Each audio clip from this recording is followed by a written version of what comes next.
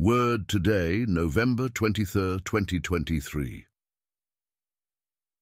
Jesus wept. Seeing Jerusalem from a distance, Jesus cried, "If only you understood the way to true peace." He came to bring reconciliation and peace between his Father and his children, the Jews. But they would reject his offer. They preferred to cooperate with their Roman masters in order to keep peace set on Rome's terms. 37 years later, in 70 AD, Rome demolished Jerusalem and the Temple.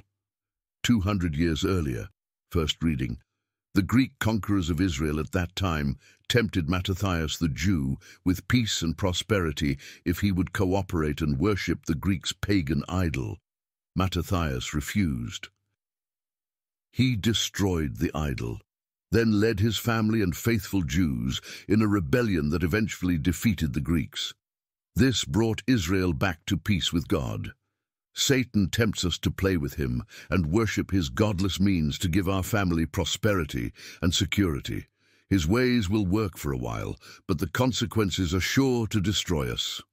Let us lead our family to faithfulness and peace with God and make Jesus smile.